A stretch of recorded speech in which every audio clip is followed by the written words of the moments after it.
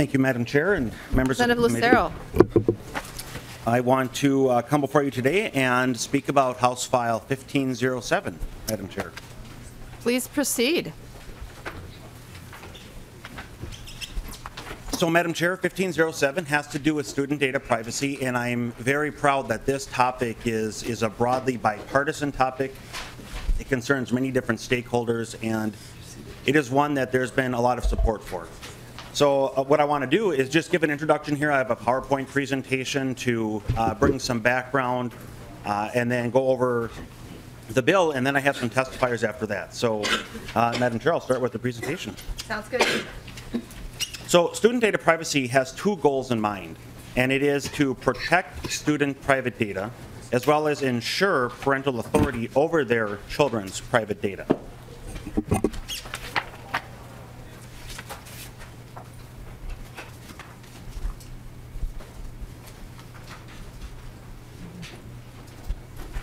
So by way of background,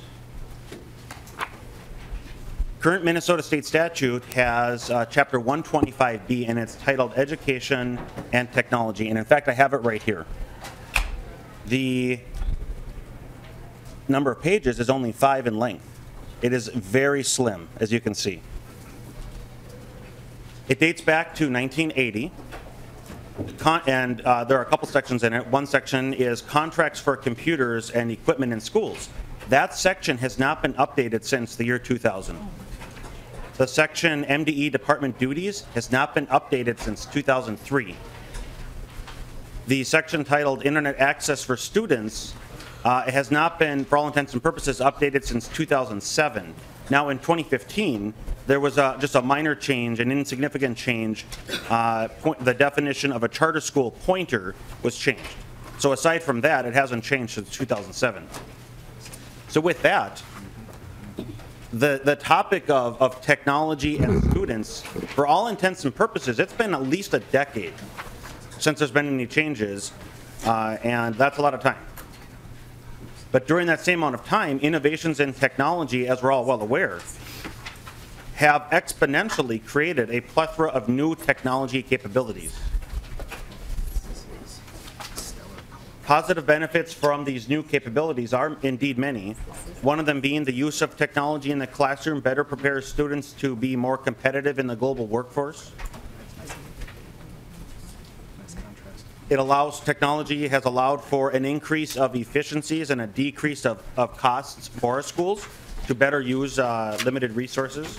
And there are many other benefits to the innovations that have occurred within the technology space and using those technologies in the academic and education context.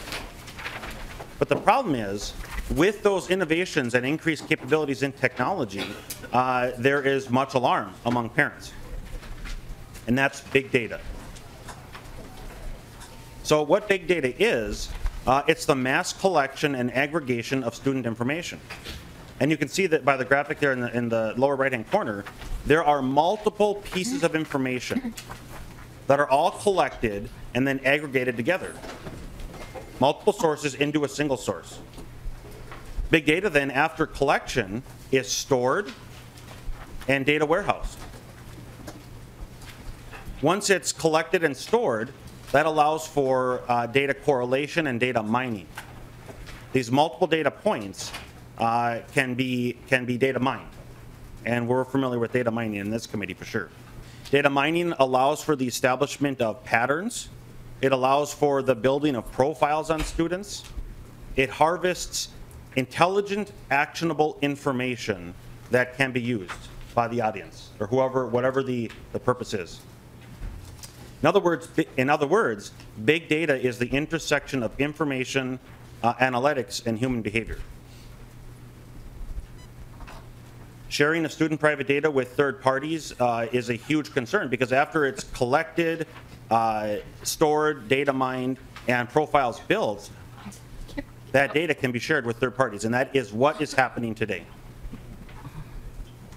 Madam Chair. So, Representative Hillstrom. Thank you, Madam Chair. So Representative Lucero, is it only happening in the education area, or is all government data big data based on your slideshow presentation? Lucero. Madam Chair and Representative Hillstrom, big data is a problem amongst all government and the private sector.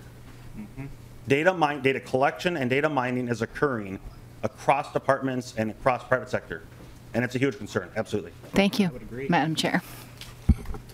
I wonder, Representative Hillstrom, if the Department of Health sells the data that they receive to other parties, to third parties, if that's what you're getting at. Madam Chair, it doesn't have to be sold if it's public information. Representative Lucero. Thank you, Madam Chair. And so last year, last session, I was a member of the Education Policy Committee. This year, I'm not. But last year, we had an informational session in which the department, MDE, Minnesota Department of Education, came down and they testified regarding the data that's being collected on our students that the department has within their possession. They receive 30 to 40 applications per year from third parties requesting that our students' private data is shared out. So in that hearing, I asked the question, so of the third parties that you're sharing with, how many times have you audited their technology systems to ensure that the data is properly being protected?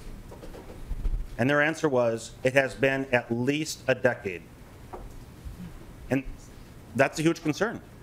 Because the technology systems let's just take it for granted, that the technology systems and the controls in place for our students' private data in the department are sound.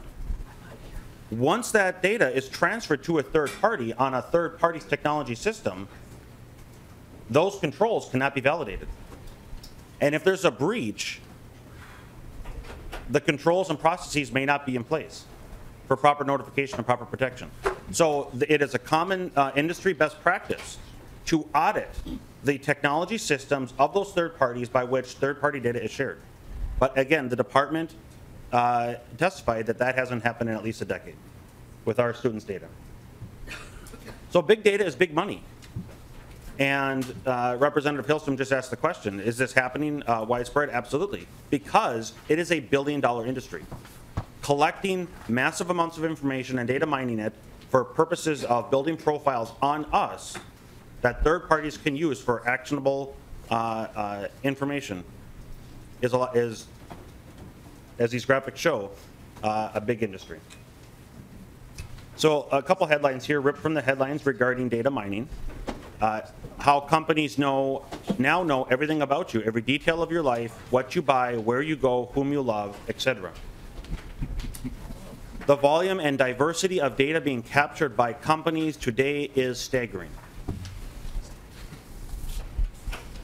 Using techniques ranging from supermarket loyalty cards to targeted advertising on Facebook, private companies systematically collect very personal information from who you are, what you do, what you buy, and so on. So data mining examples here, one of my favorites is the Target. For those who haven't seen this dates back to 2013, if you haven't seen this headline. So there was a father who had a daughter in high school who they began to receive coupons in the mail from Target. And reading the article here, in response to receiving those coupons, a man, the father, walked into Target outside Minneapolis demanding to see the store manager. The father was angry over coupons for baby clothes and cribs that had been sent to his daughter, who was still in high school. How dare Target encourage teen pregnancy, he ranted. The manager apologized, and the father went home. Then the manager called a few days later to apologize again. On the phone, however, the father said he had had a talk with his daughter, and it turned out she was pregnant, and the father apologized to the manager. How did Target know this? It's based on the profiling that they do, based on consumer habits, probably from a Target loyalty card or one of the cards they have. They track the consumer purchases. And through data mining, it's been determined that a woman, when she's become pregnant, her consumer habits change in what she purchases and the quantities thereof. And they have, down to a science, been able to determine when that's the case, and they begin to send out proactively these coupons. That's just one example of the power of data mining.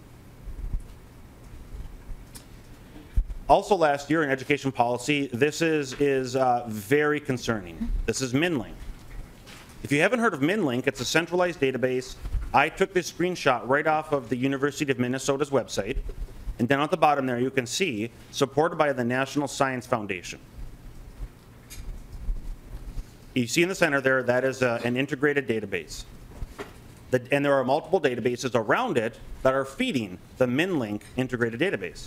And you can see there on the top, there are 4 education-related databases that MDE is feeding into it, which includes academic data records, or student academic records, academic disciplinary records, standardized test records database, the MCAs, and Education Minnesota testing records. So combining that with other department data. So from Department of Human Services, you have child protection records that are being fed in, children's mental health records that are being fed in to MinLink. Medicaid claims. From the Department of Corrections, there are records of incarcerated adults being fed in. Juvenile court records and so on. The question was asked of MDE when they were in front of Ed Policy, and they admitted that the data was not being sanitized, meaning it could be determined which individuals from the department, at least, the data belonged to. So sanitizing data means stripping the individual's name, but providing the rest so that the rest of the data might be valuable for research purposes, but there isn't a need to link that to an individual. But in this case, that wasn't happening because whatever the University of Minnesota, the National Science Foundation, and others, whatever research they're doing with this MinLink database, they want individuals' names. And can you see here how a profile can be created? Based on their academic history, and then once they become adults, link that up with corrections, et cetera? Where's that data going? Who's it being shared with? How is it being destroyed? Very spooky stuff, very alarming. So with data that's been collected that exists on technology systems, there are definitely concerns for data breaches. But data breaches come in 2 forms. The first form is those gaining access who are not authorized. That's the most common form that most people are familiar with, called hacking, for example. So obtaining access to data not authorized to access. But the second type of data breach is very important as well, and that is those who do have authorized access abusing the access that they have. So I have a few examples here from Minnesota government data breaches of both types. Here in January of 2013, 5,000 alerted of records breach and abuse of driver's data by a DNR employee. In February of 2014, KMSP Anchor lawsuit claims cops snooping on her license. Another one ripped from the headlines, August of 2015, driver's license data of 18 individuals accessed. This one is February of 2013, new lawsuit over data breach of driver's license data joins ever-growing list. This one is from April of 2015, Metropolitan State University, 160,000 student records were breached. This one is MNsure, an in-house flaw faulted in MNsure data breach, 1,600 social security numbers were breached.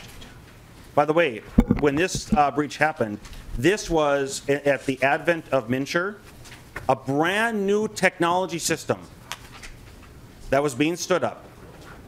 Not a legacy system, but a brand new technology system.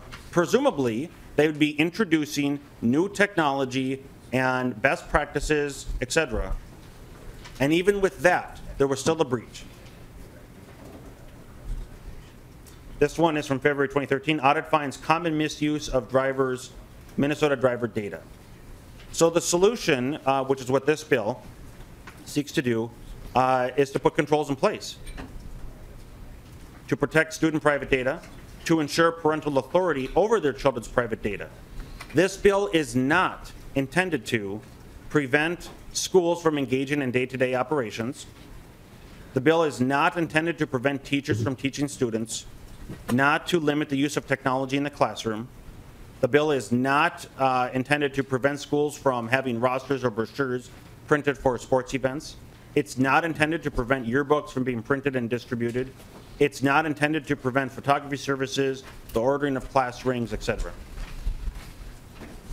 Regulatory compliance and having controls in place is not new to the technology space. So it's been well established of the necessity to establish controls to protect private data. And so I have a couple examples here. Sarbanes-Oxley. Sarbanes-Oxley was the product of the Enron Arthur Andersen scandal back in the early 2000s. There was a need, a recognized need to control data. So Sarbanes-Oxley applies to US-based publicly traded companies.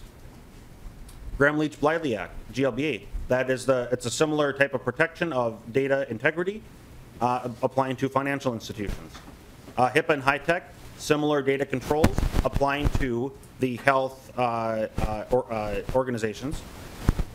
And then there's the payment card industry, PCI, that is for merchants, and those are similar standards that apply to the handling of data, sensitive data, that has to do with credit cards. So, concluding here, the law protecting student privacy data is long out of date, not only in Minnesota, but across the nation. This is a very complex issue because technology in the schools touches many other areas, but this issue is extremely important, and the time to act is right now. And I fully recognize and acknowledge the language before us is not perfect.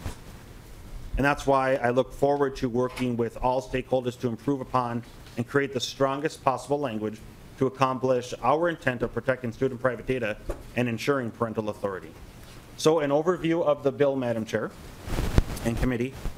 So section 3, that is taking definitions, standardizing definitions for multiple areas of the statutes and trying to create a common definition set. Section 4 specifies requirements for student information system contracts between schools and vendors, because right now it's an unregulated space.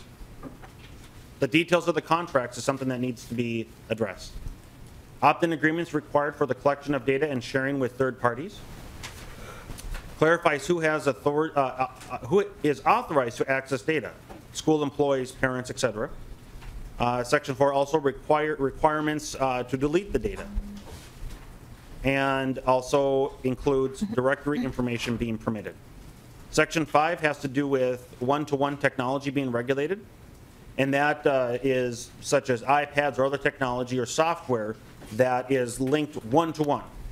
So a student logging in to a particular application or a student using a particular hardware asset, where the actions thereof could be linked to that student. So that's what Section 5 addresses. Technology assigned or authenticated to a single individual.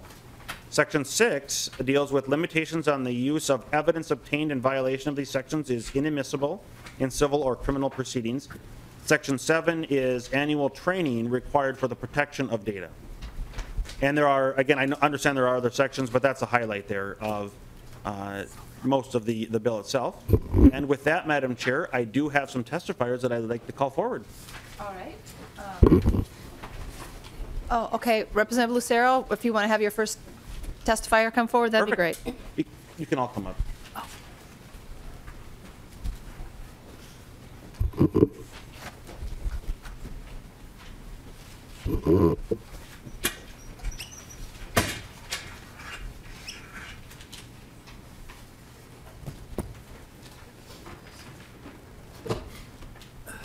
Good morning. Welcome to the committee. Please state your name for the record and proceed with your testimony. Hi, my name is Chris Daniels. Thank you, Madam Chair and committee. My name is Chris Daniels. I'm a board member of Minnesota Advocates and Champions for Children. As a concerned parent, working not just on behalf of my children, but of all children of our state, I appreciate letting myself and Max speak today. Well over 140-10.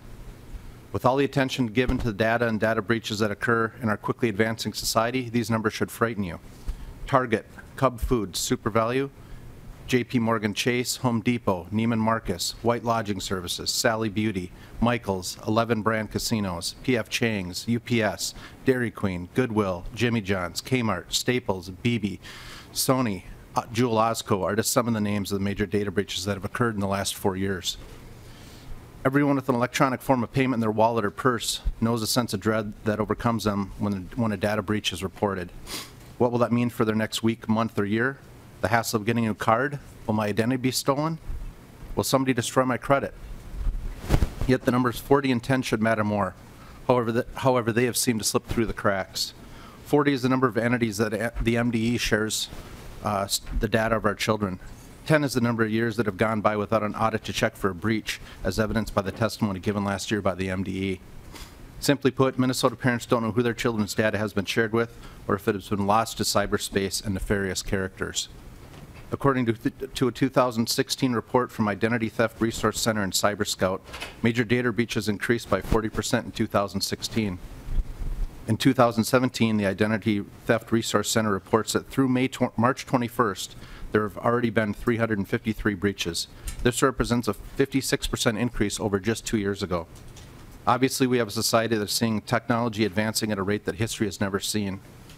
From testing, surveys, and one-to-one learning, our children are inundated with data mining technology that didn't exist 5 years ago, and that many people couldn't even imagine just 10 years ago. However, protections to help counter the dangers of this digital exposure have not been addressed. Our children's data privacy, financial future, and basic innocence need to be protected. There are far too many stories of a stolen future that exist. It is time for the protections of our children in this electronic world be addressed and updated.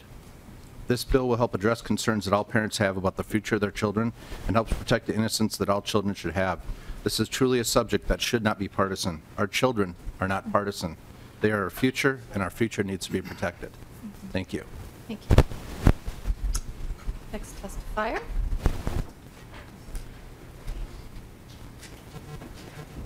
Good morning. Madam Welcome Chair to and the committee. Representatives, my name is Kirsten Schultz. I am a parent and citizen lobbyist for Minnesota Advocates and Champions for Children. HF 1507 will not change the way school districts can use technology. It will not restrict the teachers in their use of testing or online curriculum.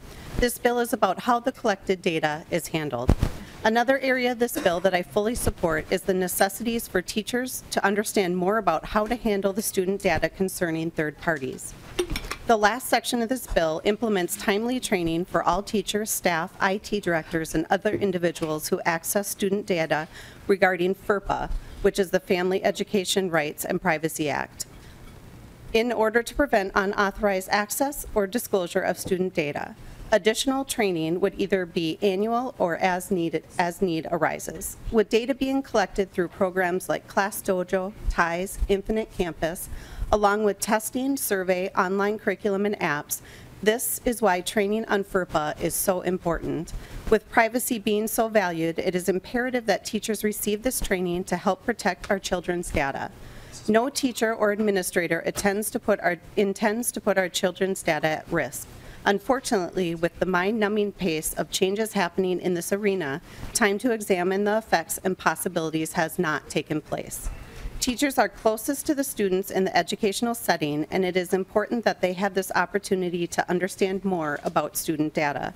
The burden of developing this training would not be on districts or MDE, as the U.S. Department of Education and Family Compliance Policy Office provides forms, best practices, and visual training. Thank you for your time. Thank you for your testimony. Good morning. Welcome to the committee. Please state your name for the record and proceed with your testimony. Madam Chair, committee members, good morning. I'm Linda Bell, and I'm here on behalf of Minnesota Advocates and Champions for Children and our over 5,000 members who routinely question the use of children's data without their parental consent. My role with MAC is primarily working with parents across our state, answering their questions and trying to help empower them to better go back and work with their schools and on issues like data privacy. So thank you for hearing my testimony. Based upon our research and for many others' personal experience, we know that when students log into their computers using their personal SSID login, their data flies instantaneously to a number of different entities. This handout, which you might have, shows an individual student's single data stream within our own state and just happens to include some of the governmental data collection. Let me create a picture for you. Where does the data go? It goes to school district warehouses, state and federal government agencies, including 40+ contracts maintained by the MDE and 150+ contracts maintained by the U.S. DOE. It goes to the MARS system. It goes to the MDE-approved vendors like TIES and Infinite Campus. It goes to survey companies and/or recipient third parties, testing companies, online curriculum companies, applications, apps, universities, research entities, the State Longitudinal Data System, nonprofits, the MinLink data system that Representative Lucero spoke about at the University of Minnesota, and third parties of all kinds, including Google, eScholar, Interactive Health Technologies, Khan Academy, Newton, LearnBoost, LearnSprout, Moodle, and Noodle, and literally thousands of educational technology companies and products. This is a simple single stream of data here, but when third parties are included, we can multiply the number of streams many, many times over.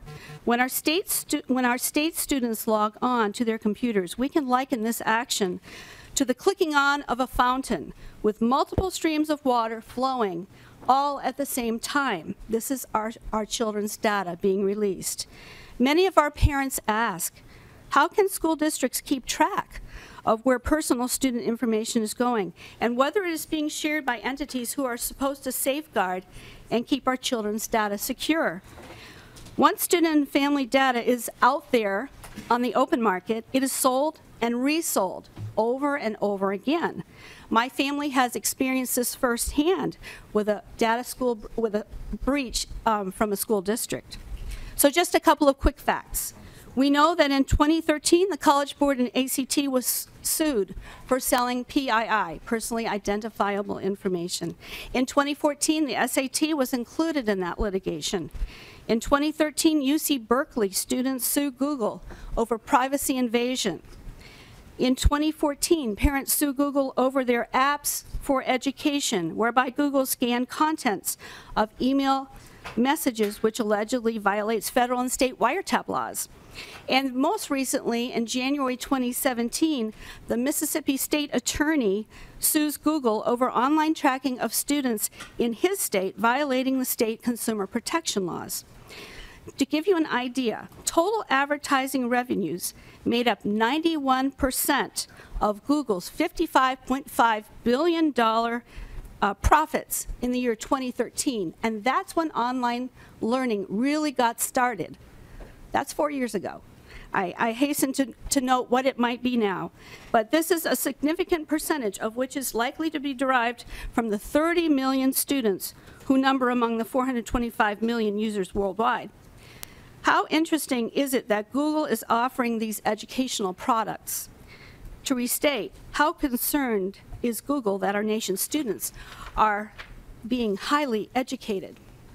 Clearly, Google has been sued numerous times, promises to stop data mining and selling student PII, but then continues on their way.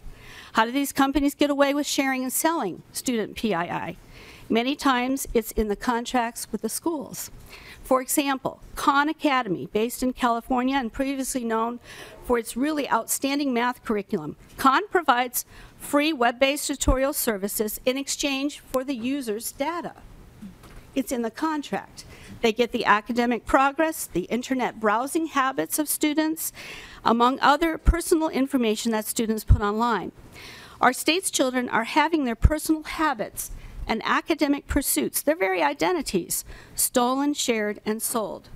HF 1507 will bring some much-needed protections to students and families. Very simply, by helping schools implement best practices in handling data. The fourth section in the bill, titled Student Information Systems, provides specific requirements that must be in a contract with a school and a software provider related to the security of the student data that's transmitted or collected, and requires that the contracts include provisions identifying who owns the data, how to handle a data breach, how and when data must be destroyed, how and when data can be accessed, and prohibitions to the sale of data. That's important. And so MAC heartily endorses HF 1507 and seeks your serious consideration. Thank you for your testimony. Representative you. Lucero, do you have any other testifiers? I do have one more, Ben Feist from the, oh, there he is. Okay. And then after him, Margaret Weston from Osseo School District. Good morning. Please state your name for the record and go on with your testimony. Good morning, Madam Chair, members of the committee. My name is Ben Feist. I'm the Legislative Director for the ACLU of Minnesota. Thank you for taking the time to hear this important bill this morning, and thank you to Representative Lucero for his work over the past several years. During these last several years, there has been a growing bipartisan consensus that we need to empower Minnesotans to take control of their privacy and bring our digital privacy laws into the 21st century. It makes a lot of sense that we're looking at this on the state level and that other states are doing this as well. As we're all aware, the federal government moves incredibly slow on these issues, if at all, and in terms of internet privacy, it appears that we're moving backwards, unfortunately. Today, governments and corporations are armed with powerful tools that enable them to get at our personal information without our knowledge or consent. The risk these tools present to Americans' privacy is made far worse by the fact that our privacy laws have failed to keep pace with the new technologies.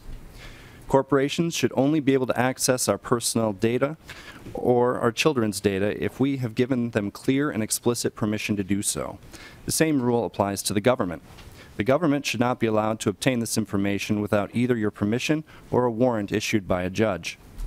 Using stealthy, secret, or concealed technologies to get your data without your knowledge and consent is not acceptable, and we need stronger laws to prevent it from happening and to punish those who do it. This is especially the case when it comes to protecting the privacy of Minnesota's children.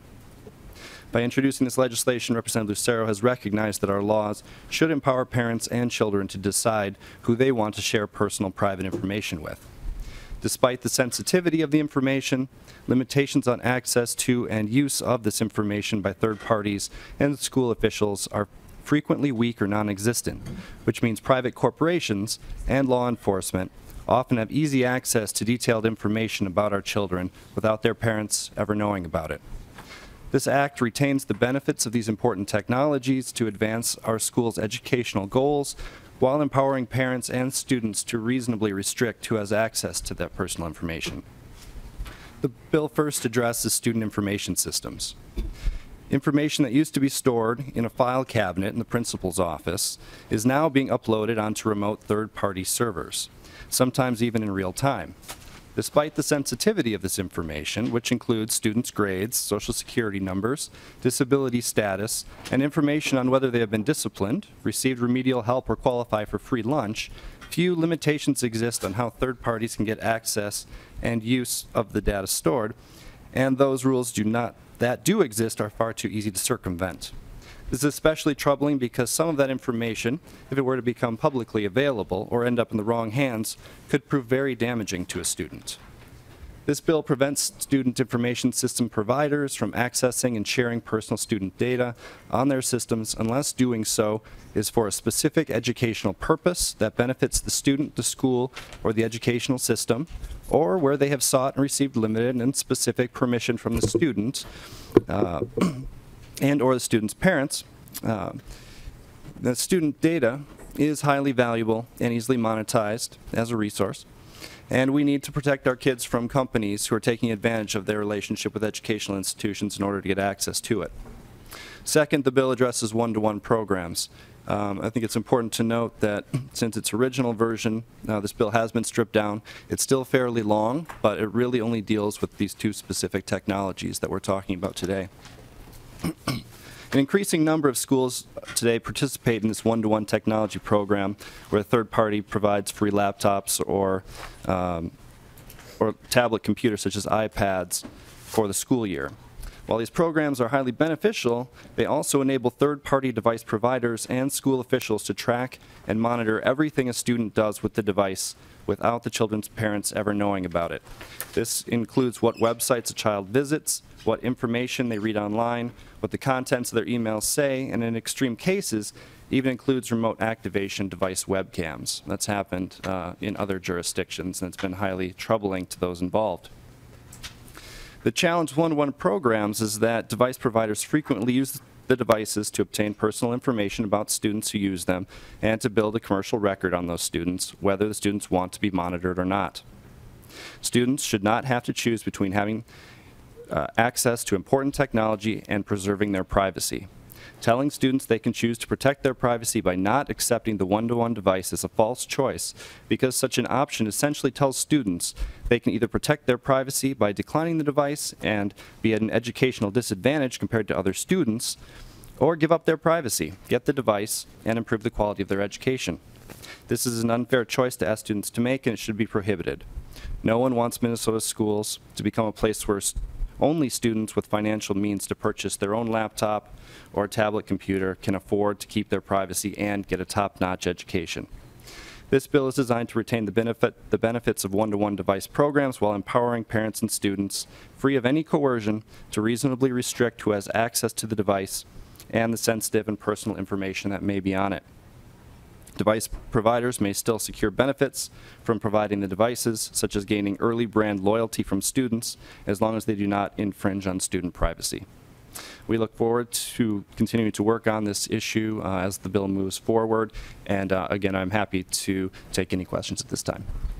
Thank you, Mr. Feist. We have one other testifier, and then please stick around in case others have questions for you. Ms. Weston, Margaret Weston.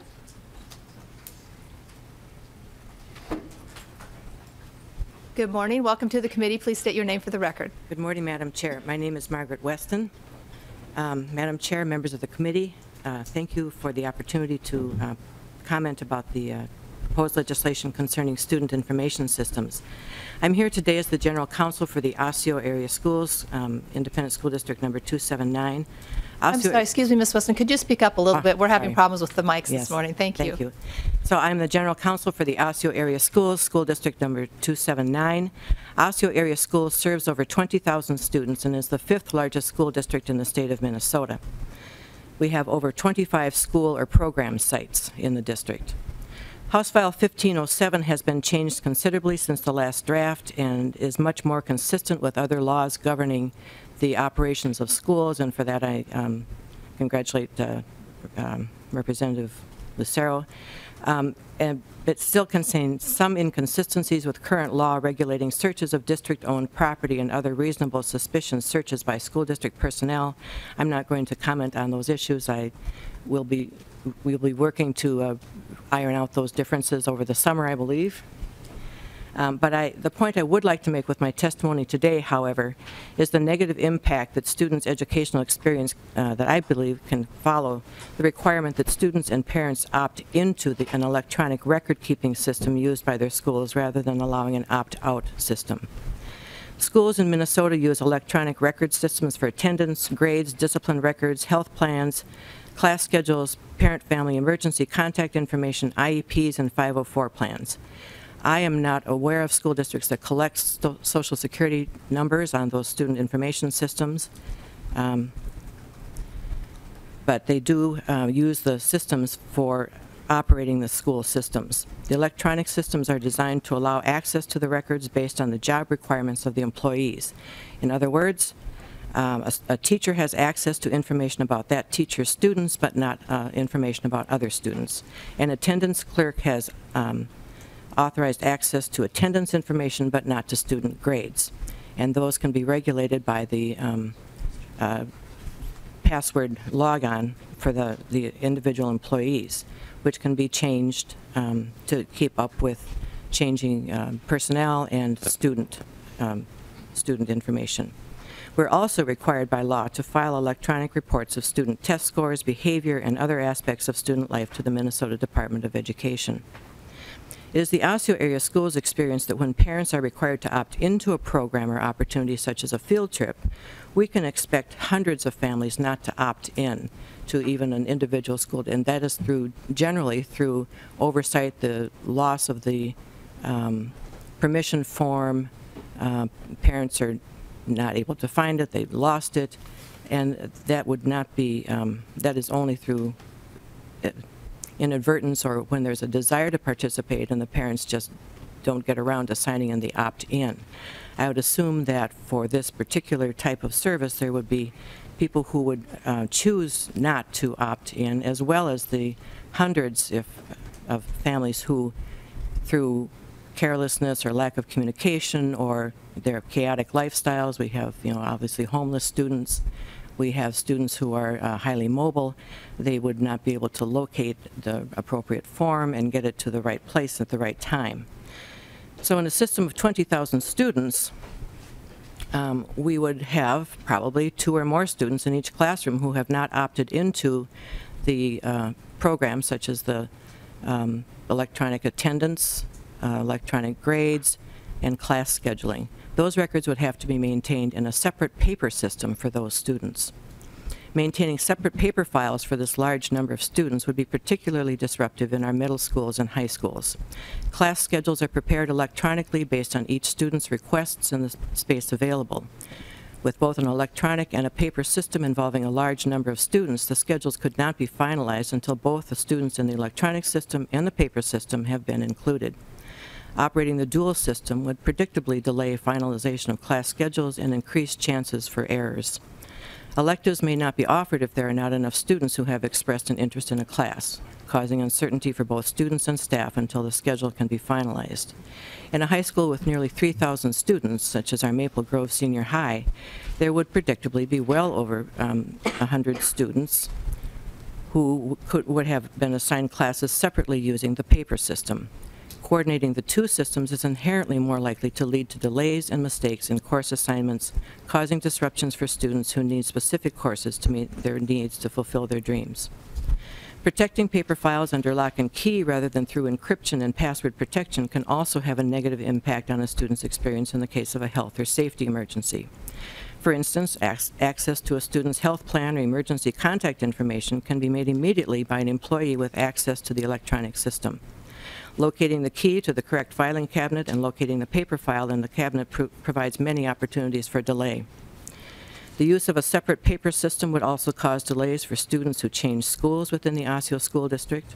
Our schools are best able to serve our students if they have immediate access by the appropriate individuals to a student's health plans, 504 plans, behavior plans, or IEPs, rather than waiting for paper files to arrive.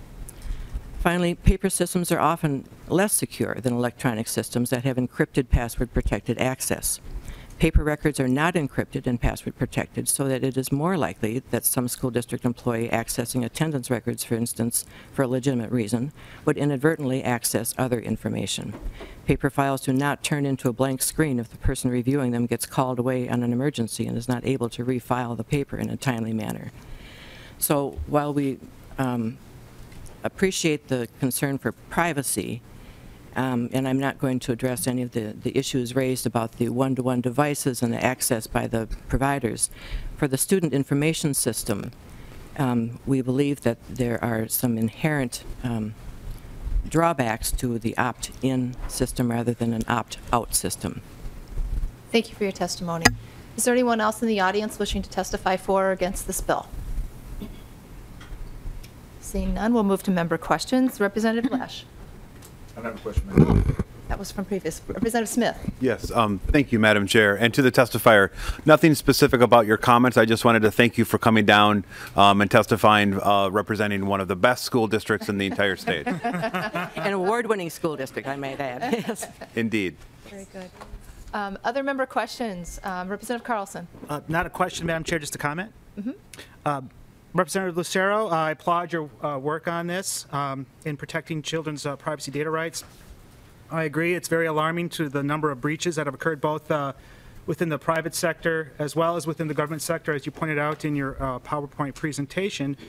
But I think for all of us that are here, I think I would be remiss to not point out the contrast between your presentation and what we heard with Representative Whalen's. I think we need to put this politics aside and start working for all Minnesotans to protect everybody's data privacy, because this is a common factor, regardless of the group that we're trying to protect. We need to be mindful that there are significant concerns when it comes to data privacy. It's not usually a matter of if, but a matter of when those breaches may occur. So just wanted to draw that to everybody's attention. And again, if we can have this kind of approach, this kind of holistic approach towards protecting everyone's data privacy, I think we'll be best serving all Minnesotans. So thank you. Any member questions regarding Representative Lucero's bill? Representative Lucero, so the bill distinguishes between the information that Ms. Weston was addressing, where it's student attendance records and their grades and those sorts of things. And is your bill saying that that information system should also be an opt-in? Madam Chair, the intent of the bill is not to, it's to address the collection of information and then the sharing by third parties. That's in my opening comments. That's why I mentioned this. The bill is not intended to hamper the day-to-day operations of the school district and the ability to educate our children. That's not the intent of the bill, because it's understood that there is a need to collect attendance, to collect grades, et cetera. But it's the question of, after that's done and outside of the scope of the school district, where's that data going? Who is it being shared with? How is it being data mined? So you're absolutely right, Madam Chair. There is a distinction between data within the school for use of the school and by the school for purposes of educating children by district employees, et cetera, then versus that data outside of the control of the school district after it's been shared and so on. Right, thank you. And Ms. Weston, then, the information that you said it would be problematic to get an opt-in for being, the attendance, the grades, behavior, I think, issues you mentioned. Where does any of that information go other than within the school district? Madam Chair, that information has to be forwarded to the Minnesota Department of Education for their compilations for statewide record keeping. So the school district gathers, for instance, behavior data. There's a code for each type of behavior, suspensions, and that is transmitted to the Minnesota Department of Education for their uses. Okay. And I don't know if you know the answer to this question, but does that information ever leave the Minnesota Department of Education? Madam Chair, I am not aware of that information ever leaving the Department of Education other than in aggregate form. When there are reports about the numbers of expulsions per year, for instance. Thank you. And so is there anyone here from the Minnesota Department of Education? Thank you, Ms. Weston. Good morning. Welcome to the committee. If you could state your name for the record. Madam Chair, members, Kevin McHenry, Assistant Commissioner at the Department of Education. First and foremost, appreciate you bringing the bill forward. Representative Lucero, the discussion is very important. In terms of data that comes into the Minnesota Department of Education and data that is shared, Ms. Weston was correct. For the most part, all data is the personal identifiable identifiers are all stripped. For public purposes. We do need to make sure that we are reporting how schools are performing. So we have a way of reporting on our website and to districts how each district is performing on their exams. If there are cell sizes of less than 10 for any student, we suppress any data. For any data that's used for research purposes, which are allowed under FERPA, that data would be shared under a data sharing agreement. The only time data that would be shared outside of MDE, it would have to be with the research institution. It would have to have a specific purpose as to why they would need to connect any personal identifiers. The research institution would have to have a way of protecting that student data, and the research institution would have to destroy that data after the research was conducted. Thank you. And could you give me an example of maybe a time that that's been done, where there's been research done on Minnesota students' aggregate information? Sure, Madam Chair. A recent example revolves the MCAs and college and career readiness indicator. A couple of years ago, in the Education Committee passed a bill where we had to develop a college and career readiness indicator. So for example, if a student scored a specific score on the MCAs, if that was equivalent to a certain score on a college entrance exam, we did an alignment study to determine what that college and career readiness indicator score would be to align with a college entrance exam. to enter into a state institution or college institution. Last year, the legislature did pass a bill where not only where that study that we provided for the college and career readiness indicator, we needed to go further in depth, so it required Minnesota State to actually do a study to determine if our scores were valid. The way that they determined our scores were valid is that we had to enter into a data sharing agreement with Minnesota State, where they had to link data from students and how they performed on the MCAs in 11th grade with how they performed in their coursework in the first year of Minnesota State. What they did for that study was determine what students scored. Did they have to do remedial coursework or not? And they came up with a specific score. So now if a student scores a specific score on the MCA reading or a specific score on the MCA math, they would not be required to do any remediation. So the Minnesota State did that study. They to link that data. Once they finished that study, that data was destroyed. And did you have a way of following up to assure that that happened? And Madam Chair, members, that's required under all of our data sharing agreements that we enter into. So yes, we did follow up with MnSCU or Minnesota State after that study was done to ensure that they have followed through with requirements of that data sharing agreement. Thank you. Thank you. I appreciate that example. I think that gives members a clear idea of what might happen to that data if it leaves MDE. Representative Lucero? Thank you, Madam Chair. And I would just add one example to your exact question. I flipped back to the MnLink slide. So you can see here from MDE, we have student academic records and student disciplinary records being submitted, which is personally identified. And that's being combined with, for example, incarceration records from the Department of Corrections. And so we can see a linking of that information. So the question becomes, did parents know that this is occurring? Should parents know that their students' data is being uploaded? And if one believes that they should know, that's the purpose of the opt-in, is to empower parents to put them back in as the decision makers versus government and business being the decision makers of where students' private information is being sent. Thank you. Other member questions? Representative Pugh. Thank you, Madam Chair. Just realized no microphones. Yeah. I don't have a question. I just wanted to offer a comment, a note of appreciation to Representative Lucero for the amazing work that you've done to heighten all of our awareness about this subject matter. And I also wanted to express appreciation for how you've obviously worked collaboratively with the stakeholders on both sides of the aisle. This is not and should not be a partisan issue. Obviously, the whole focus is doing right by our kids and parents. So I really appreciate that. And I also wanted to take a moment and thank the great testifiers from the Minnesota Advocates and Champions for Children. Love the name of your organization, and just wanted to thank you for your excellent testimony as well, and for being here today. Representative Lesh? Thank you, Madam Chair, and thank you for thank you for bringing this up, Representative Lucero.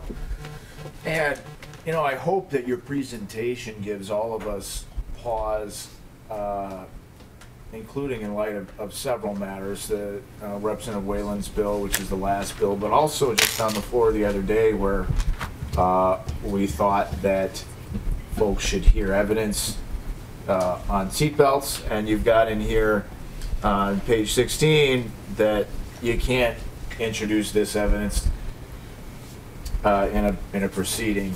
So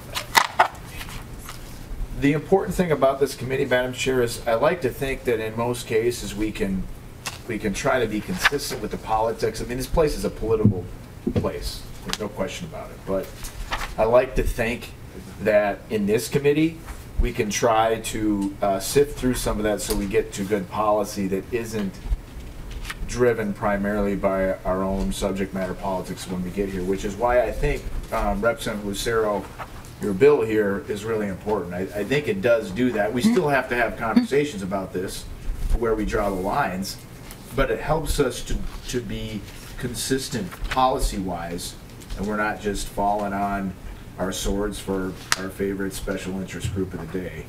Because at the end of the day, we end up having to fix those policies years later when we realize, oh, it seemed like a good idea at the time. But thank you for bringing this. I was happy to be a co-author on this bill in previous years, and hopefully we can move forward on a robust discussion of this. Thank you. Thank you, Representative Lesh. And you know what? There's a reason that there are different data classifications in statute, because different data has to be treated in different ways. And so I too appreciate Representative Lucero bringing this bill, and I hope that I know I see a lot of stakeholders in the room here, and if you haven't got in touch with Representative Lucero about the contents of this bill, I encourage you to do that over the interim, because we will be moving something forward hopefully next year on student data privacy. Representative Whalen? Thank you, Madam Chair, and I just wanted to make a couple follow-up comments, because a few times now we've compared the bill that I presented to this bill, and I just would like to state for the record, we're not comparing apples to apples here. And if we're talking about consistency, when we look at the way we regulate education, teachers are licensed, for example. We have lots of regulations for our schools. We don't license abortion clinics, and so we want to be consistent in state law. Maybe we should look at licensing abortion clinics, and then we can re-examine all the reporting requirements we currently have on hand, which was one of the very few ways we as lawmakers in the state of Minnesota have to hold abortion clinics accountable. Thank you, Madam Chair. Thank you. Representative Lucero. Thank you, Madam Chair and members of the committee. Again, I appreciate the feedback, and I appreciate Representative Lesh, and there's multiple co-authors on both sides that are in this room and not in this room. And this is a very important issue, and I cannot speak highly enough of my partners and stakeholders from outside as well. And one other point I wanted to reiterate was I am obviously a technologist. That's what I've been doing for 15 years. But in addition to that, I'm a former educator. I taught college for 7 years. So as both a technologist, as an educator, I find both of those, the topics, extremely important. And so I'm not trying to, as I'm reiterating, the goal is not to hamper the ability to educate and use technology in the education context. Just the opposite. As a technologist, I want to get as much technology in there as possible. This is about the data. This is about who is in control. Should it be the parents and the students, or should it be the government and the business making those decisions? So, Madam Chair, that's what this addresses, and I look forward to working with the stakeholders over the interim and coming back next year so we can move this forward. Thank you, Madam Chair, and the members of the committee. Thank you, Representative Lucero.